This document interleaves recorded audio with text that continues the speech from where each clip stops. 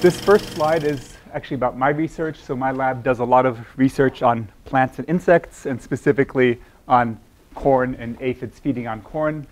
That's not what I'm going to be talking about today, though. I'd like to talk about plant genetic engineering more generally, specifically how plants get genetically engineered if we're doing that, and also what's out there in the field right now, and a little bit about the future prospects, potential concerns of plant genetic engineering, what we need to look out for in the long run. So how many of you have eaten genetically engineered food today, you think? We all should be raising our hand. So unless you survive entirely on homegrown vegetables, it's essentially impossible to avoid genetically engineered foods in the US. If you look at the back of any sort of package, you see an ingredient list, and you know immediately that you're probably eating genetically engineered food.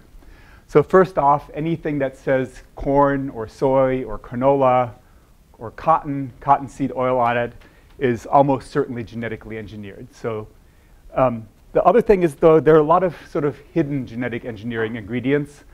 That's what I've marked here with these other areas. So a lot of additives that we have in our food products, vitamins in particular, dextrose, basically sugar, are either made from genetically engineered plants or are made in cell culture or yeast culture, and those are almost certainly then genetically engineered microorganisms. If anybody wants these, I see you guys taking notes. If anybody wants these slides, I'm happy to send them out. I'll give them to Delaney, and she can send them to you if you're interested in. So basically, any sort of packaged food that you're looking at is going to have some sort of genetically engineered substances in there, either directly from plants or from microorganisms, or things that are from processed plants. So what is genetic engineering? How would you define that?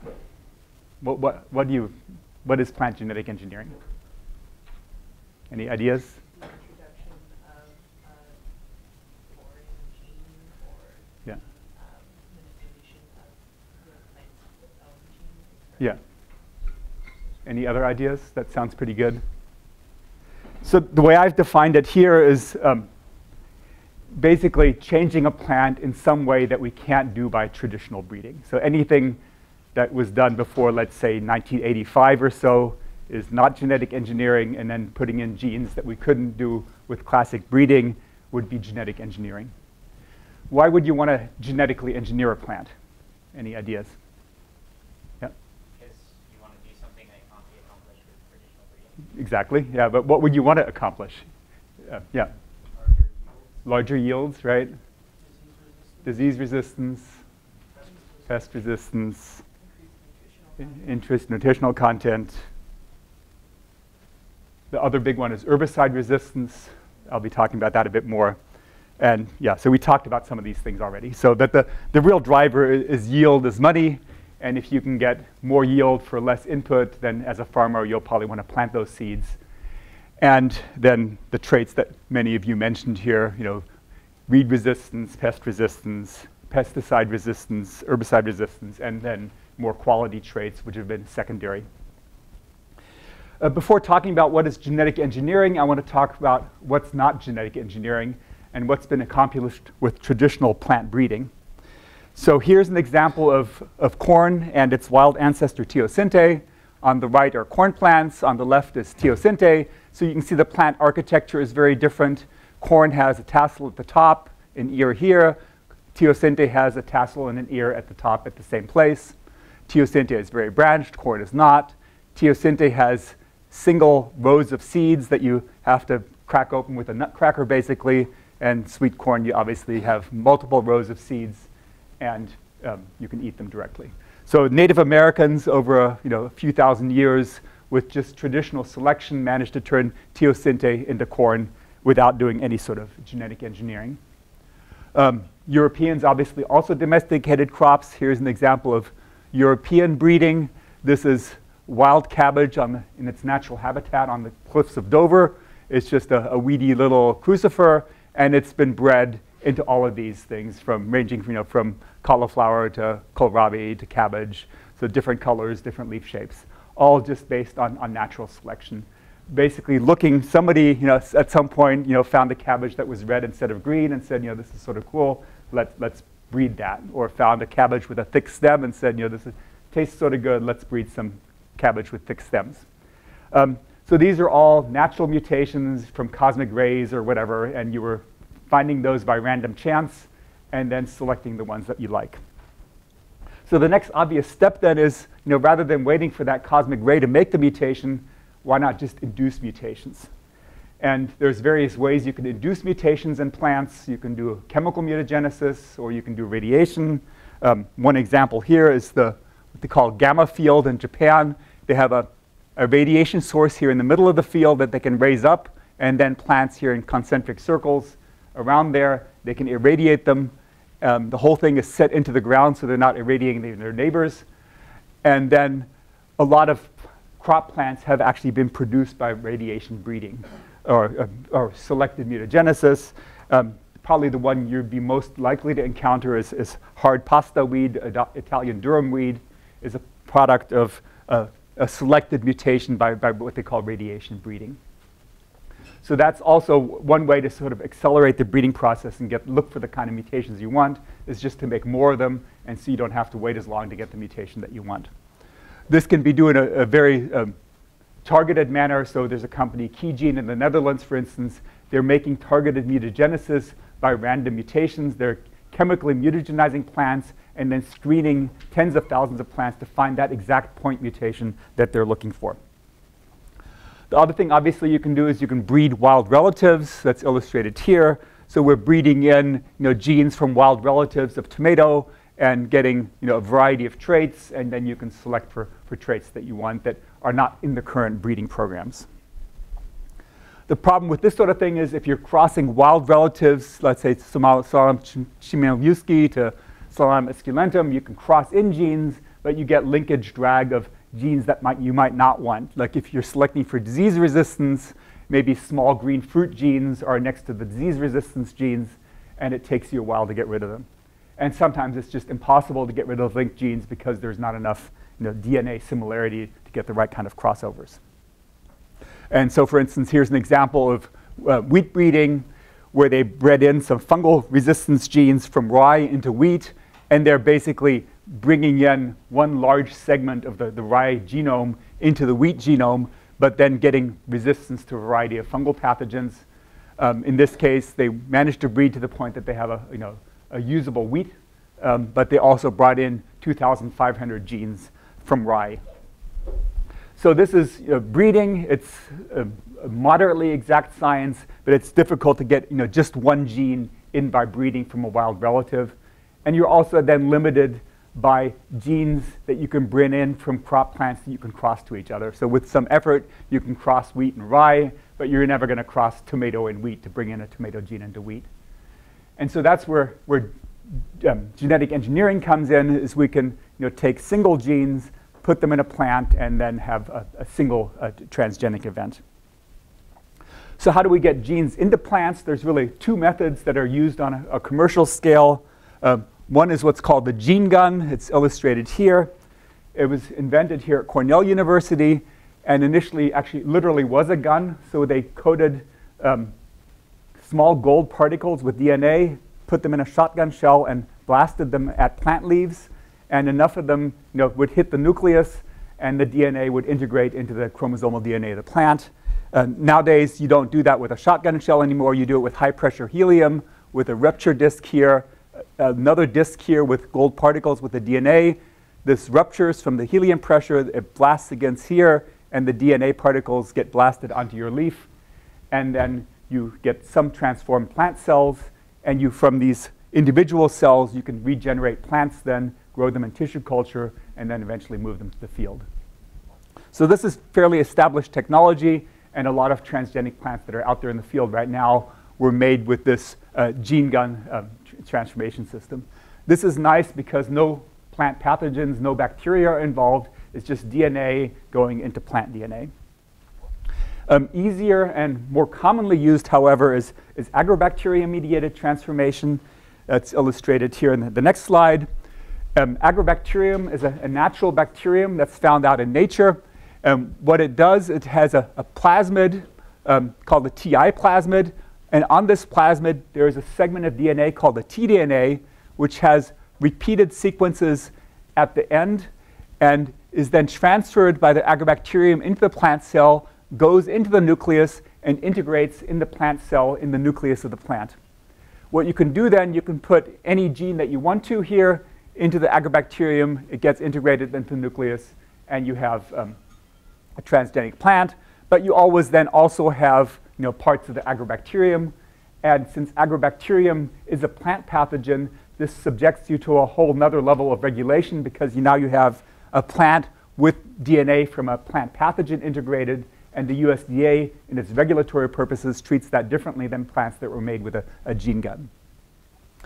Just aside here, here's what agrobacterium naturally does. On the natural tDNA plasmid, there's genes that cause this tumor formation on the plant called a crown gall tumor. This tumor is not actually where the bacteria are living, but in the tumor, the bacteria have turned on the synthesis of small molecules that serve as nutrients for the bacteria that are now living in the phloem elsewhere in the plant.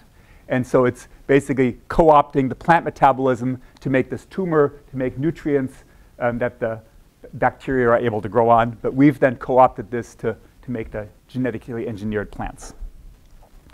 So this is how most genetically engineered plants that are out there in the field right now have been made.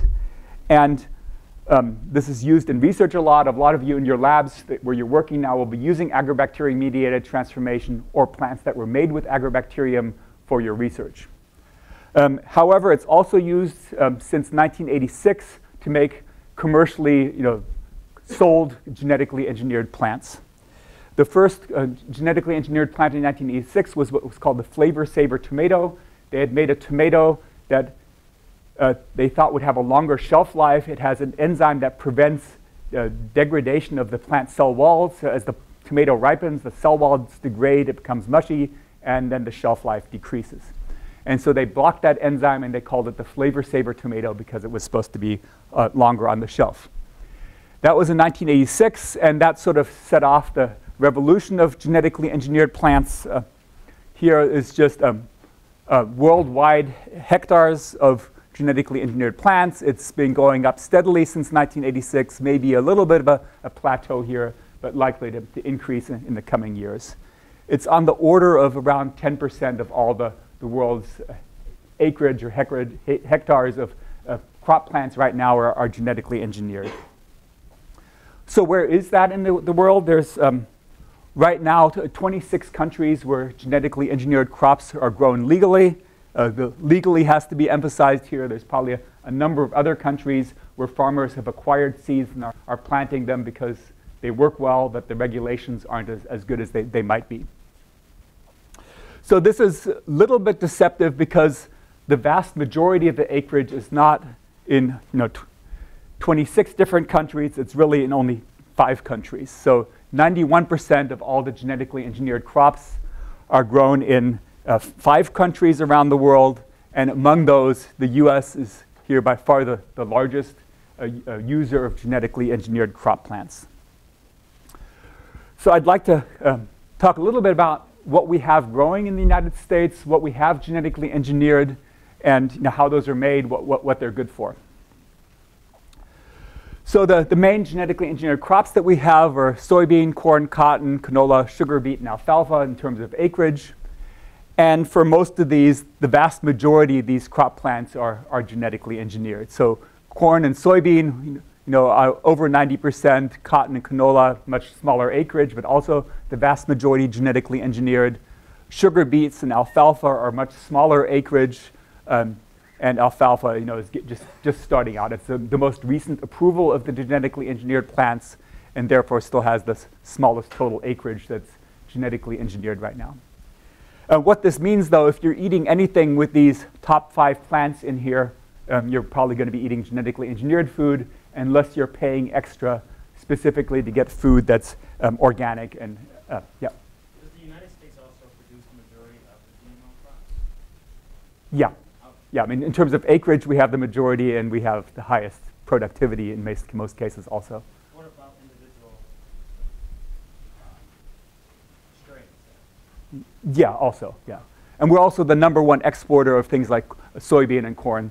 And so it's, that just the genetic engineering basically started here in the US, and the regulation has been, let's say, less restrictive than in Europe, for instance, and other parts of the world. And so it's probably, in part because it's US companies selling genetically engineered seeds, they're lobbying Congress, and in turn the regulations are easier here in the US. So that's actually what I wanted to talk next about is regulation. And it's really a two-step process. There's one step where let's say you make a better cucumber and you want to just test it out in the field. You need a permit to plant it outside. If you then decide it really is a better cucumber and you want to commercialize it, then it's a whole nother level of regulation to prove that it's safe for human consumption. Getting permits to plant genetically engineered plants out in the field is actually quite simple. There's an Animal Plant Health Inspection Service section of the USDA where you can go in and apply for permits. You need permits for different kinds of things. For moving any sort of plant pathogen across state lines, you go to the APHIS website to get a permit.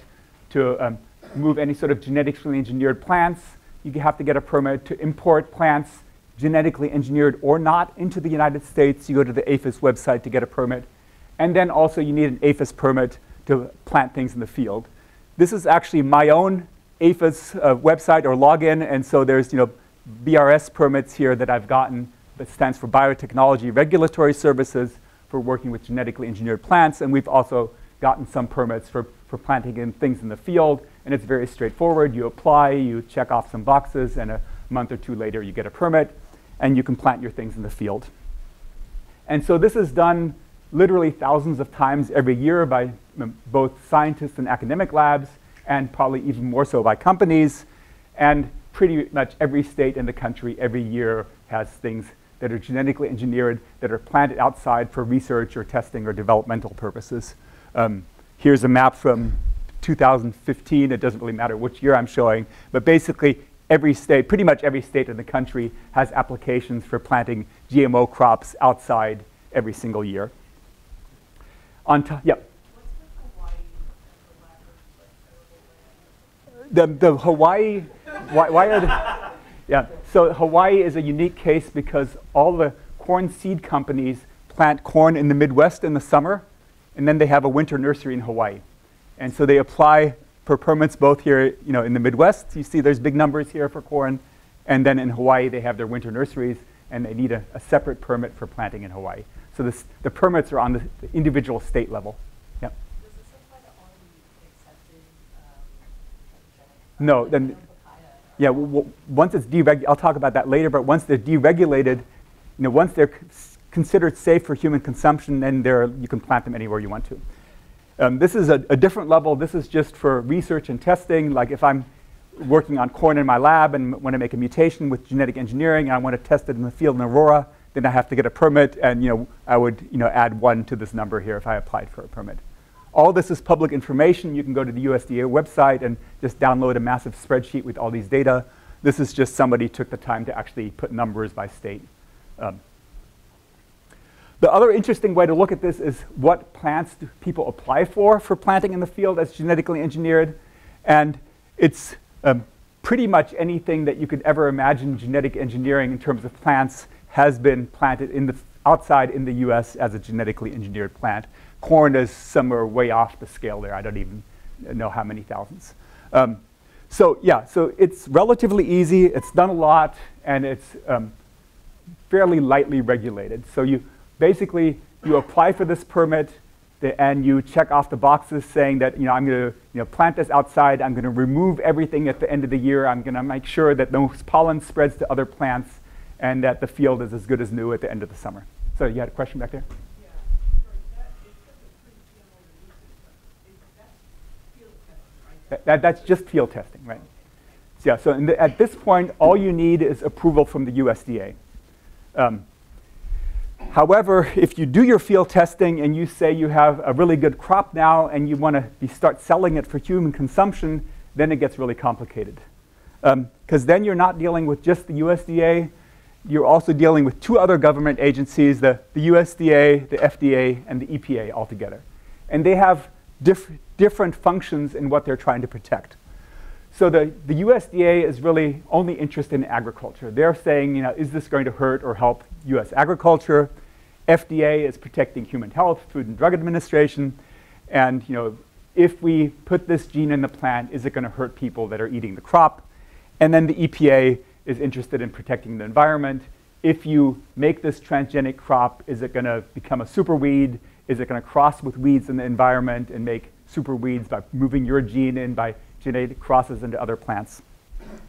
And so that gets pretty expensive, a lot of tests involved, and really they're looking at overall sort of food and feed safety.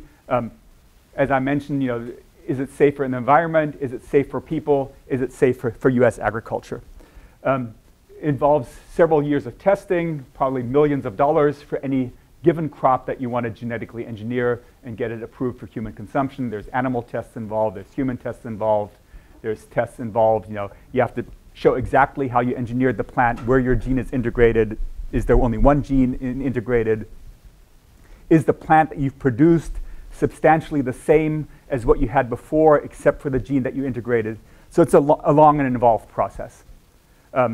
It's not only expensive, but also time-consuming.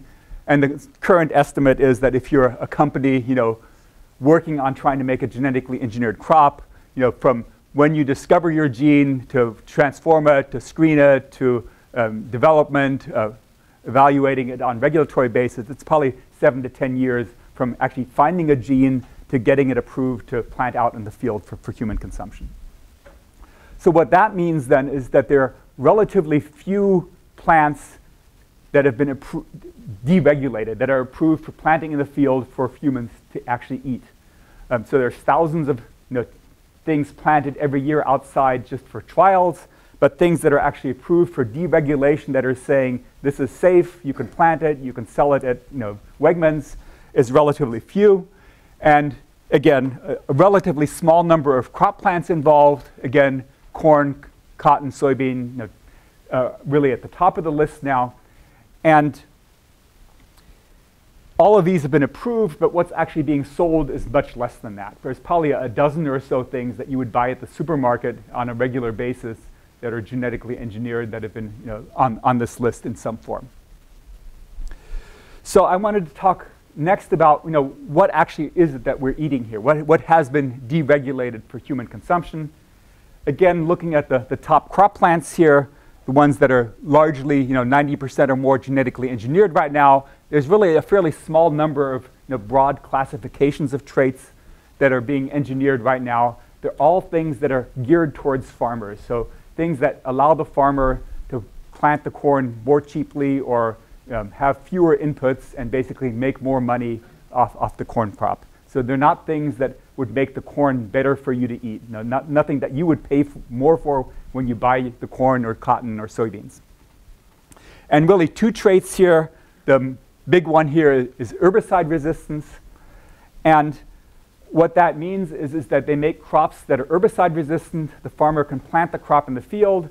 The plants are about this high. He sprays the herbicide and all the weeds are dead. And then he has to not deal with competing weeds. He doesn't have to hoe the field or try to get rid of the weeds in other ways. And it's a fairly efficient way for farmers to get rid of weeds. So what are the targets of these herbicides?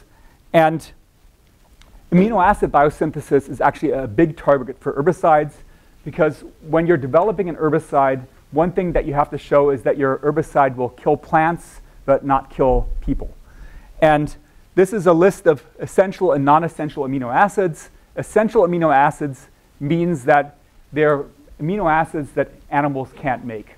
And non-essential amino acids means that we have biosynthetic enzymes for these pathways.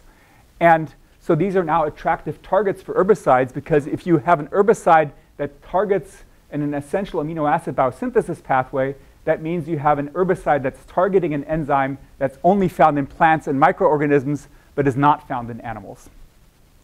And so many of the most abundant herbicides that are out there right now are targeting essential amino acid biosynthesis. So several herbicides sold by different companies here are targeting branched chain amino acid biosynthesis. Another class of herbicides, Roundup, which I'll be talking about in a little bit more detail, targets branch chain, sorry, not branch, targets aromatic amino acid biosynthesis. And then here, Basta, which is another commonly sold herbicide, is targeting glutamine, glutamate biosynthesis, but again, targeting enzymes that wouldn't be found in animals in the initial biosynthesis of these amino acids. So you have now herbicides that are targeting these plant enzymes, and you want to make a plant that's resistant to these herbicides. And there's two general ways that's been done. One is you can make so-called target site resistance, and that whatever enzyme this herbicide is targeting, it's targeting a specific conformation on the surface of the enzyme. You can change that so the herbicide doesn't bind anymore, and then the plant is herbicide resistant. And the other way is to make an enzyme that degrades your herbicide. So in the case of these herbicides here that are inhibiting branch chain amino acid biosynthesis, that's all target site resistance.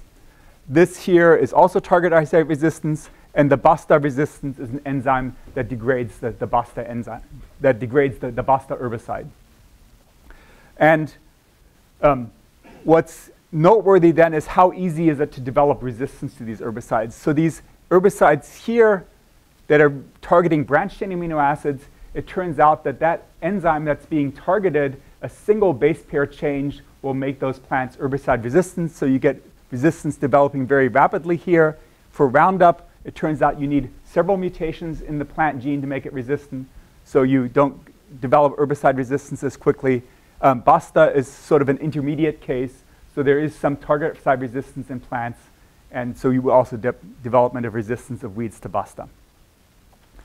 I'm going to talk a little bit more in detail about Roundup now, since that's the #1 herbicide in the world right now. It's used on many millions of acres, is highly effective, and sold by the Monsanto company, which has in turn also now developed a gene that provides resistance to Roundup. So Roundup acts by inhibiting an enzyme called enopyruvate shikimate phosphate synthase, which is an intermediate in the synthesis of these amino acids. So if you spray the plants with Roundup, this enzyme is inhibited, the plants can't make these amino acids anymore, and then the plant dies. So the key discovery then, or the key innovation is they looked for bacterial enzymes that are insensitive to Roundup. They found one in a strain of Agrobacterium that is resistant to Roundup. They moved this gene into the plant, and now the corn or soybeans that Monsanto is producing are resistant to Roundup because they can continue to make these amino acids, whereas the weeds that don't have this transgene are resistant to the herbicide, are sensitive to the herbicide. So Roundup has been sold for quite a while. This Roundup ready or Roundup resistant plants have been sold lesser amount of time, but were first again sold in 1996, very shortly after the flavor saver tomato, and really took off quite rapidly. This is the first 8 to 10 years of glyphosate resistant Roundup ready plants. And the net effect has been that we have here increased in area of glyphosate-resistant plants. As farmers are adopting these, there's more and more acreage of these so-called Roundup-ready plants. The net effect, however, has been that herbicide resistance or herbicide use has declined over that amount of time, simply because rather than spraying a number of different herbicides on their crop plants over the course of the growing season, farmers are now planting these glyphosate-resistant plants and are only spraying once. And instead of buying lots of different herbicides, they're only having to buy Roundup, and then the total use of herbicides decreased over time. The other effect has been costs for farmers. The cost that, as herbicide use has decreased, the cost that the farmers are spending on agricultural chemicals declined over the same amount of time, but the cost of seeds has increased. And that, my pointer is sort of dying here, but it roughly equals out. So their cost of seeds is increased. The farmers don't have to, but are buying seeds from Monsanto and other companies that are herbicide resistant. They're spending more on seeds. They're spending more on less on chemicals, but that net input is sort of equal. So why are the farmers all buying these Roundup ready seeds then? Any?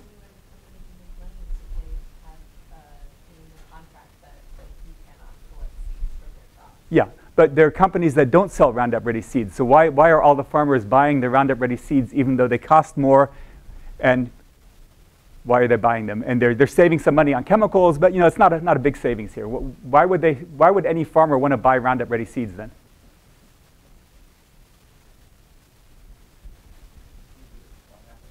It's easier. That's the big savings come not in buying the seeds and the chemicals, but in how much time the farmer spends in the field.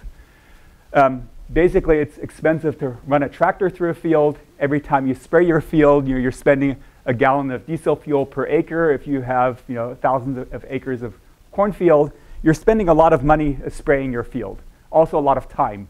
Every time you run through the field, you spend days spraying your field. And here's some cost analysis that's been done on soybeans. So this farmer here on the left has planted Roundup Ready soybeans. He hasn't even bothered plowing the field. You can see the corn stubble from the previous year. Normally, if you weren't spraying them, you would plow your field to put the weed seeds underground before you plant your soybeans. He hasn't done that. He's just planted the soybeans, sprayed Roundup, and there are no weeds here. And the soybean field on the right there is mature. It doesn't have any weeds. And so their calculation is the farmer has about 23% lower work involved in raising the soybeans. Savings of fuel is about $45 per hectare. The other big savings is that there's lower weed content in the soybean seeds. So when you harvest these soybeans, there are fewer weed seeds in there. You can sell them for more money at the grain elevator if the weed seed content is lower. And also there's less erosion because this farmer is able to do no-till farming. The soil doesn't get disturbed as much. The corn stubble is still there and you have less erosion going on. Probably also have better soil. You don't disturb the microbiota as much if you're not plowing the soil. And this sort of analysis is really what's driving the purchase of herbicide-resistant seeds by farmers is not the initial cost, but the amount of labor that's involved. And so this soybean farmer can plant his soybeans, spray them, and then basically go on vacation till harvest time. And that's very different from before Roundup Ready soybeans that he would have to be there all summer taking care of his soybeans. And so right now, you'd have a very hard time getting soybean farmers to drop Roundup Ready soybeans because it's really reduced their costs so much or increased their profits. So the net effect has been is that the Roundup has been increasing over the last 40 or so, 40-some years since it's been initially sold by Monsanto. So 71 it was discovered, 1996 we had the first Roundup Ready soybeans, and last couple years we have literally hundreds of thousands of tons of Roundup sold worldwide. That's also increased because the patent on Roundup has expired. Now everybody can make it. The price is cheaper and probably more farmers are using it. So this has created a problem now. So in the past, as farmers were growing crops, they were using different herbicides at different times, and you had a lower chance of resistance developing as you're using different herbicides on different crops as you're cycling through crops. Now you have, let's say in the Midwest, you have Roundup Ready soybeans and Roundup Ready corn, and you're doing a cycle of corn and soybeans, but it's Roundup, Roundup, Roundup, Roundup sprayed every year. And it's really hard to stay ahead of evolution. There's now a very, very strong selection for Roundup Ready weeds, over millions of acres in the Midwest, and since 1996, there's 40-some weeds that have been discovered now that are Roundup resistant. So this is now creating a problem, obviously, because Roundup is less effective. Here's Palmer's amaranth and giant ragweed, two of the more important weeds in corn and soybean fields. And what this means is that our Roundup Ready crops are not nearly as effective anymore as they used to be.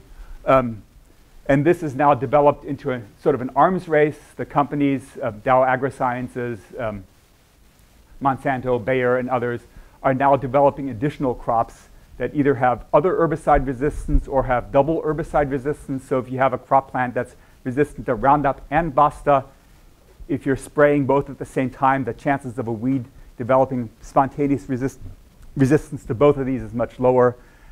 But it's hard to tell what the future is going to bring. So we're going to be getting progressively more herbicide-resistant weeds, and this whole idea of herbicide-resistant crops reducing the use of herbicides is probably going to not be true in the long run as we get, again, more herbicide-resistant weeds. We had this very nice window of about 20 years where we had essentially no weeds in our fields because there were no herbicide-resistant weeds, or at least no weeds resistant to Roundup. Next, the other big trait that's out there in our fields right now is Bt toxin, or insect resistance. This is Bacillus thuringiensis, which makes a so-called crystal toxin, which is literally a crystallized protein inside the bacteria, which inserts, binds to the insect gut membrane, creates a hole in the insect gut. The bacteria then move into the hemolymph of the insect and basically eat the insect from the inside out. This is a natural bacterium. These crystal toxins are nice in that they tend to be very specific for specific classes of insects or even just families of insects. And they're considered relatively benign. They have little or no known effects on other animals, mice, or humans. And they're commonly used in organic agriculture because they're considered natural. Agrobacterium, Bacillus thuringiensis is found everywhere in nature. You see it on every crop plant that you would be eating. And you can also buy Bt toxins if you go down to Home Depot in various formulations to spray on your houseplants without any sort of permit or regulation needed. So the big innovation now, again, initially at the Monsanto company, is that rather than spraying Bacillus thuringiensis or their crystal toxins onto the plants, they said, well, how about if we just take the gene for that protein, move it in the plant, have the protein expressed in the plant, and then get insect resistance. This is just an example for cotton here, and cotton bollworm resistance. And this, again, has proved to be highly effective in that we have plants now that are insect resistant in a very high specificity. And in a number of studies, both in the US and in other countries, it's been shown that this has reduced insecticide use on crop plants, at least on the crop plants where we have these transgenic crops, and by extension also there's a cross sort of a herd immunity effect on other crop plants. So this is illustrated by research done in China, where most of the Chinese cotton now is genetically engineered to have a bollworm resistance with Bt toxins. And sort of on the positive side is there's been a clear reduction in the use of insecticides on cotton in China. We have increased levels of beneficial insects like ladybugs that normally would have been killed by the insecticides. And we also have sort of a knockoff effect now on other crop plants that have smaller acreage, but where like the bollworms that feed on cotton are actually very broad host range. And if you're killing them all on the cotton plant, then you also have less damage on nearby vegetable crops that normally wouldn't be, would also be affected by bollworms, but there's just fewer bollworms around if the cotton, which is the majority of the acreage in that area, is resistant to bollworms. Sort of on a negative side of this, though, is that previously farmers had been spraying their cotton with sort of a broad range insecticide, killing not only their target insect, the bollworm, but also other pests that would be on cotton. And these mirrored bugs, which were also a pest on cotton, now become more dominant because they're not being killed by this broad range insecticide. The other effect now, as they've been growing bollworm resistant cotton for a number of years now in China, we're getting bollworms that are resistant to this. This has been less of a problem in the US with developing resistant insects to Bt toxins because we have fairly strong regulations of so-called refugia, where they have, if you grow bollworm resistant cotton, you have to have a certain amount of acreage of cotton that doesn't have Bt toxin in it. So there's always a population of sensitive bollworms that are mating with any bollworm that might develop resistance. And since resistance tends to be a recessive trait, that gets diluted out and it delays the time in which it takes for insects to develop resistance to this if there's always a population of insects that are feeding on plants that don't have Bt toxins. And so those rules have been implemented for both corn and cotton in the US and have really delayed the onset of resistant insects, unlike in China and India where the regulations haven't been as strong, and especially in India, there's been multiple development of bollworm resistance to Bt cotton. Also, sort of looking at it from the farmer's point of view, there's positives and negatives to having Bt resistant corn plants in this case. You get, obviously you get control of the insect all year long. You don't have to spray the plants, because that reduces the cost of spraying. If you have resistant plants, there's not only the benefits of not having the insect eating your plant, you also have fewer fungal infections that might come in through the insect. You have less lodging in the corn if there's no insect damage in the corn plants. But there are also sort of negative costs associated with this for the farmer. You're paying for insect resistance even in years when you don't need it. For instance, if you were spraying insecticides, you could wait and see, is there going to be a problem with rootworms this year, and then spray your field. And it's also not a way to increase your yield. It's just a way to maintain the yield that you already have rather than get more yield. It's just sort of yield maintenance rather than yield increase. It's not actually making the corn grow better. It's just protecting it, right? Also, as I mentioned already with the cotton, we're only protecting against the insects that we're targeting here. And in this case, a BT corn is usually targeting corn earworms or corn rootworms, so either beetles or moths. And there's been some evidence that as we're using more and more BT corn in the United States, we're getting increased numbers of aphids on the corn plants because aphids are not targeted by these BT toxins. The other thing that's been done now to decrease resistance development is to have multiple BT toxins with different mechanisms of action. And so Roundup is obviously in all the corn plants that are being sold, essentially all of them, but they then now are stacking multiple BT toxins with different modes of actions targeting the same insect. So again, it's going to take longer for these insects to develop resistance. And again, this is Smart Stacks, and one of the current products on the market, which has now 2 herbicide resistances, 3 BT toxins against caterpillars, 3 BT toxins against beetles, all feeding on corn. So what's the effect of this for farmers? That's illustrated here, sort of a long-term yield data for the United States. Here before 1935, this is probably corn as it was since the days of the Mayas, who first domesticated corn, relatively low yield. And what we have now is about 6-fold higher yield than what we had at the basal level. And there are 3 main innovations here. One is the development of double cross hybrids. So you have 4 corn varieties that are crossing together to make one crop for the farmer to plant. Then they developed single cross hybrids. And then we have biotechnology here, on the order of 20 years ago now. Biotechnology now means not only genetic engineering, but also molecular breeding. So allowing you to select for specific natural DNA segments. So breeding for the DNA that provides resistance or whatever trait you're interested in, rather than breeding for the trait itself. And that's really accelerated things. And one way of looking at this, the net effect of this is illustrated here in this next slide. On the left here in green, I've put in the total acreage developed to crop plants in the United States each year, shoved sort of all the way over to the left. If we had the same yield that we had in 1935, the green area on the right would have to be developed to crop plant production. And so clearly, we don't have that much land in the United States.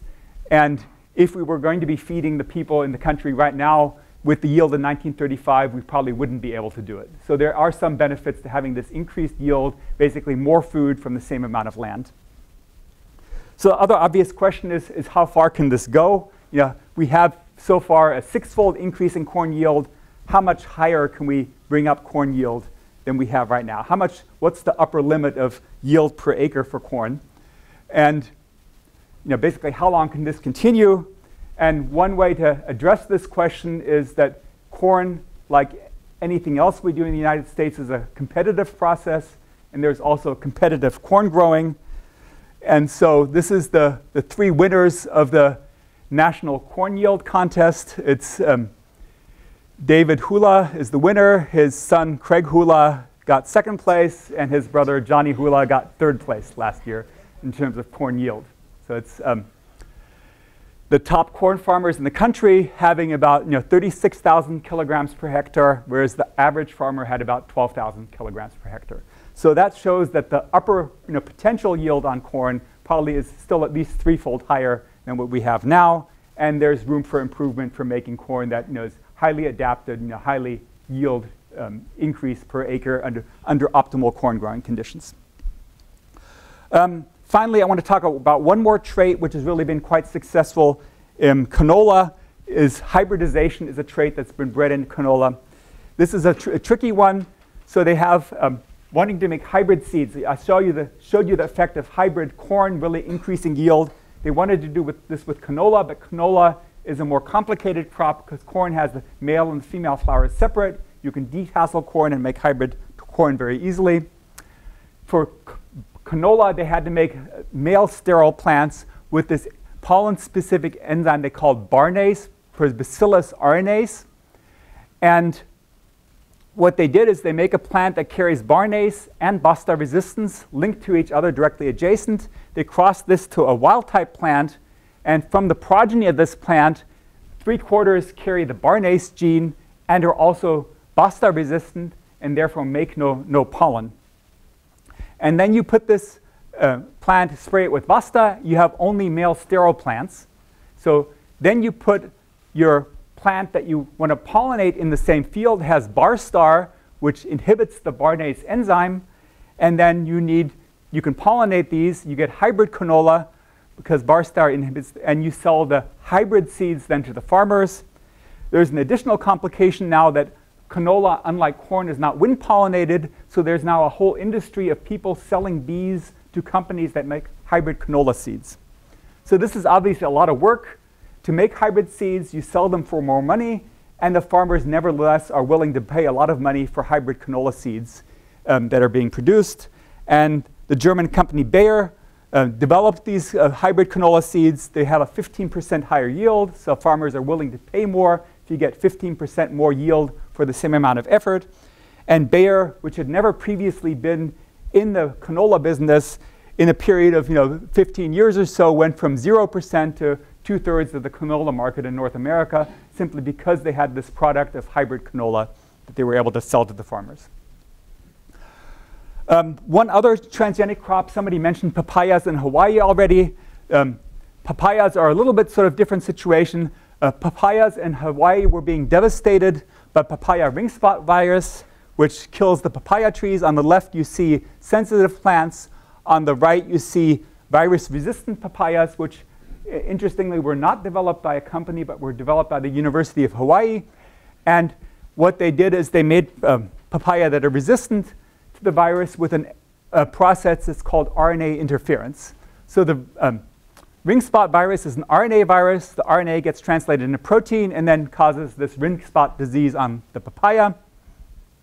The GMO papayas now have this antisense RNA, which then is a signal to the plant to activate an enzyme called dicer, which degrades double-stranded RNA, and then we have no disease. We have healthy papayas. So this is very effective, and the majority of the papayas in Hawaii are now genetically engineered, and we have enough genetically engineered papayas now that it's brought the ring spot disease to a low enough level that people who want to grow non-genetically engineered papayas are able to grow them. Whereas previously, where everything was non-genetically engineered, it was impossible to grow papayas. The industry was sort of shifting over time to new islands, and then the ring spot virus would catch up. And now they have a sort of a stable situation. They have virus-resistant papaya, but also then the ability to grow virus-sensitive papaya because of the majority of the papaya being virus-resistant. This same technology now has been used for a number of other virus diseases, and a lot of things that are being developed for virus resistance are in the same mechanism. Basically, just make an antisense virus, express it in the plant, and then let the plant use its own enzymes to degrade the virus.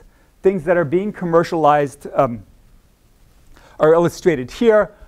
We have summer squash from Monsanto, plumpox virus from the USDA, potato virus, X from the Monsanto, and bean golden mosaic virus from Embrapa, which is basically the equivalent of the USDA in Brazil.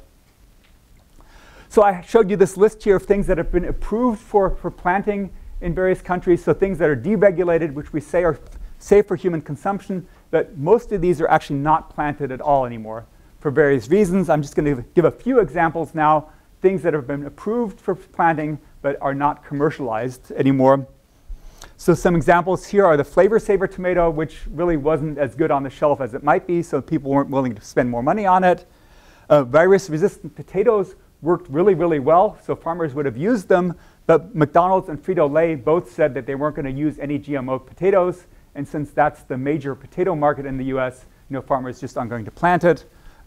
Flax, there just really wasn't any need for it. Wheat was genetically engineered for various pathogen resistance, but most of our wheat gets exported to Europe, and Europe will not take any genetically engineered wheat for human consumption. And so farmers in the US are not going to plant any genetically engineered wheat. Another case here is golden rice, which was developed for developing countries to combat blindness caused by vitamin A deficiency. If you only eat white rice, you're going to have a vitamin A deficiency, and literally tens or hundreds of thousands of people around the world are going blind because of vitamin A deficiency. But this was, as illustrated here, by Greenpeace, with force-feeding GMO crops to their victims, was basically removed from the market due to the large number of protests. There are, however, ongoing programs now to make high carotenoid crop plants, not through genetic engineering, but through classic breeding, both in corn and cassava and plantains.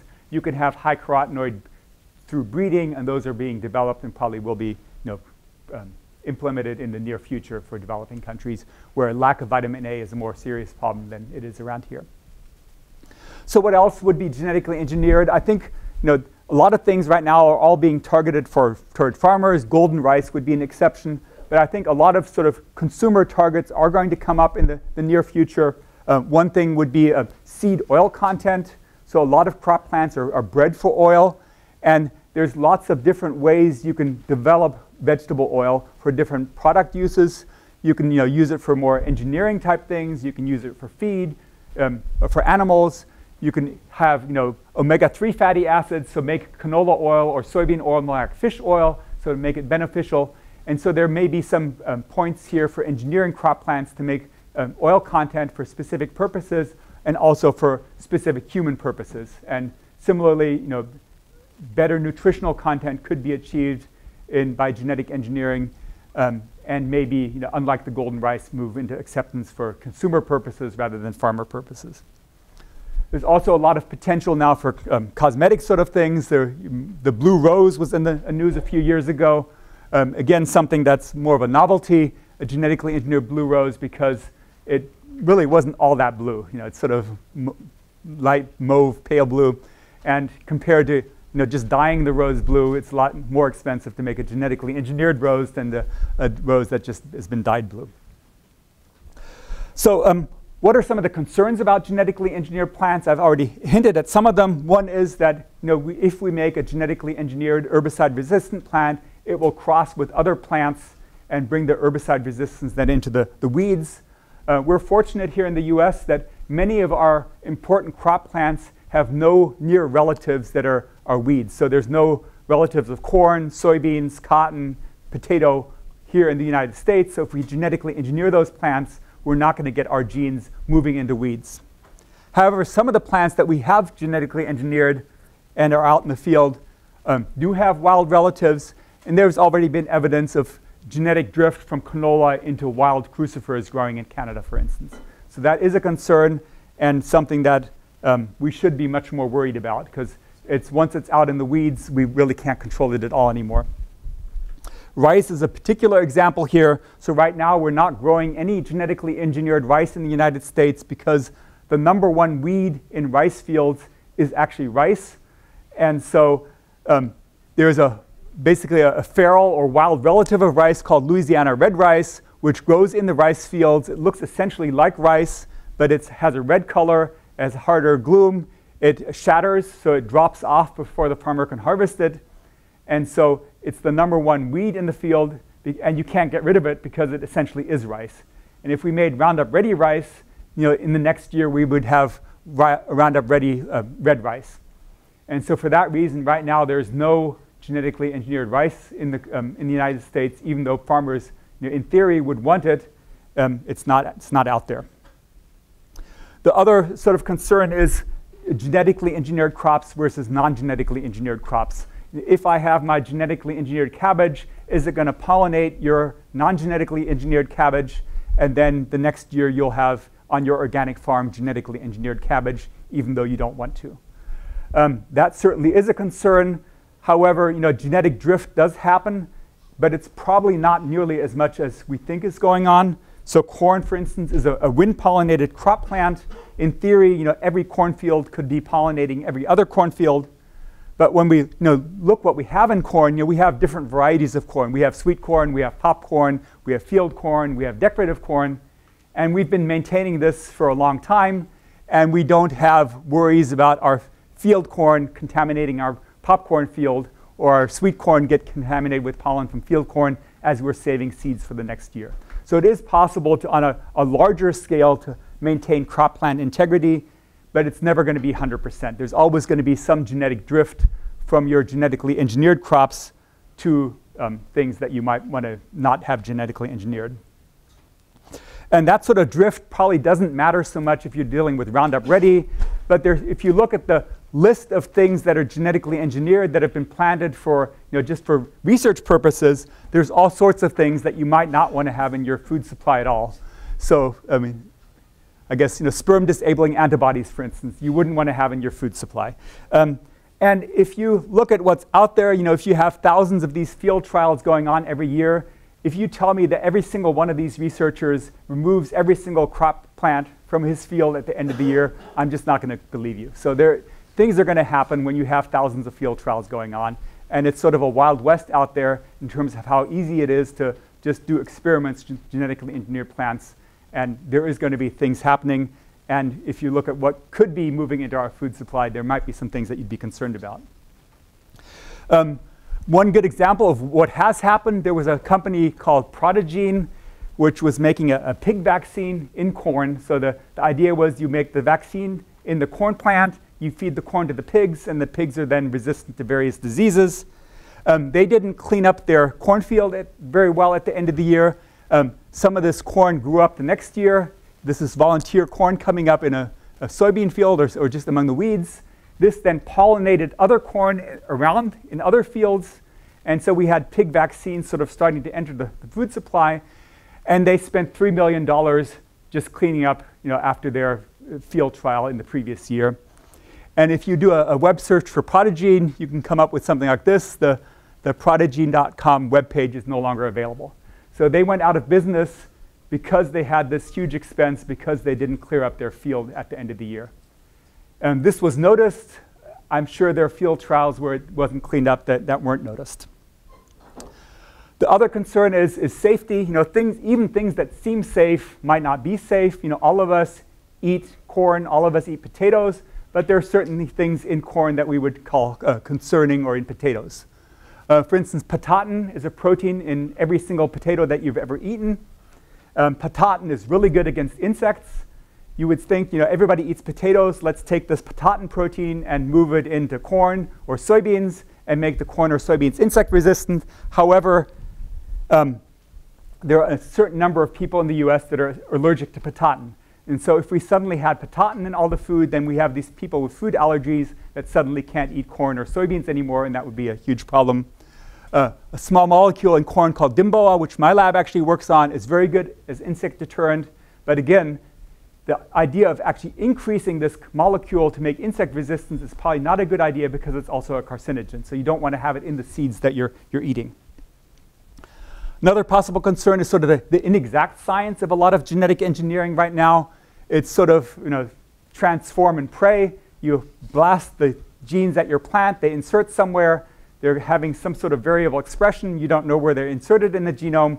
You screen through thousands of plants to have one that has just the right phenotype that you're wanting to work with. So, and there could be maybe some secondary effects that you don't know about simply because the way you did this transformation. That, however, is likely to change in the sort of the near future. You've probably heard of CRISPR-Cas9 in the news. So what's going on here, this is a bacterial antivirus defense is the CRISPR-Cas9 system. So there are bacteria that have this enzyme called Cas9. It's illustrated here in beige. and then the gRNA or guide RNA, which is encoded in the bacterial genome, which then has sequence similarity to viruses that have previously infected these bacteria. This guide RNA now allows the Cas9 enzyme to cut the bacteria, to cut the viral DNA, and thereby provide resistance to the bacteria against viruses that are infecting the bacteria. And so similar to the agrobacterium story that I told you about is that this can be hijacked for genetic engineering, and that instead of having a sequence of virus RNA, we can put any other sequence of RNA in there and specifically cut any part of the genome, whether it's plants or animals or even humans, and do very targeted, precise gene editing. And that's illustrated here. This is some experiments that I was associated with in my lab, using a guide RNA to make targeted mutagenesis in corn, so targeting a specific gene, and here at the bottom we've sequenced. And what happens after the DNA is cut, we get imprecise repair by the corn plant, and we get small mutations or single base pair changes here in the corn plant, and we can knock out genes in corn in a targeted manner. And so if I took away the guide RNA from this corn plant and put it in the field and it had this mutation, there's no way that you could tell whether this mutation was made by genetic engineering, because every corn plant in the field out there has lots of mutations. You know, they're hit by cosmic rays, there's mistakes in gene replication. And so this is sort of a gray area in genetic engineering right now, is that I can make a mutation and you can't tell me how I made the mutation. And the USDA at this point has decided that if you make a mutation in a plant by CRISPR-Cas9 and you take away the enzyme in the guide RNA, it's no longer considered genetic engineering. If it's a small mutation like this that could have occurred by random chance, and if the plant is out in the field and there would be no way to tell how that mutation occurred, they decided it's not genetic engineering, because they're going to regulate the end product. They're not going to regulate how you got there to the end product, right? It's a little bit different in Europe, where they regulate the method, how you get there. We're regulating the end product. And so this is going to open up all sorts of opportunities for genetic engineering, because you don't have to go through a lot of these USDA regulatory hurdles, because it's not considered genetic engineering.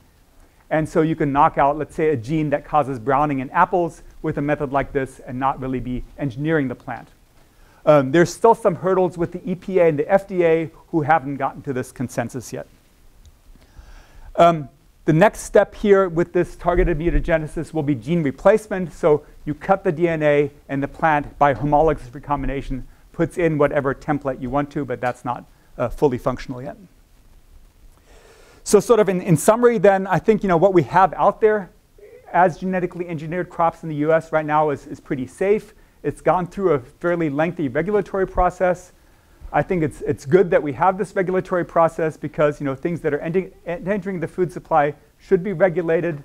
And overall, there's a lot of potential for genetic engineering, but we need to be careful. And as I pointed out, there's also a lot of concerns. Probably, at least in the US here, where we have a general acceptance, genetically engineered crops will continue to be accepted, but sort of niche markets will be there for people who don't want genetic engineering. There's certainly going to be a subset of people like Greenpeace or Prince Charles who say, they're never going to eat any genetically engineered food, and they're quite welcome to do that. Prince Charles has referred to genetic engineering as tinkering with God's plan.